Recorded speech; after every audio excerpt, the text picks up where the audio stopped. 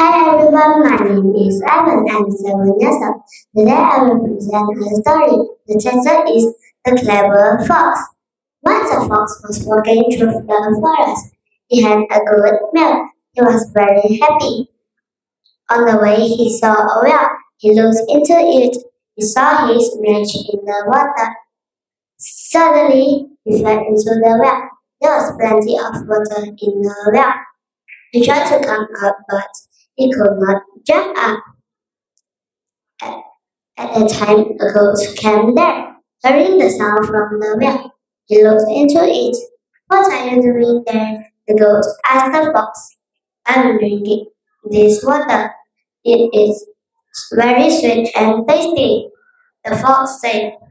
The foolish goat but jumped into the well, wanted to drink that sweet and tasty water, and at once the fox got on top of the goat and jumped out of the well. He thanked the goat and walked away. Thank you.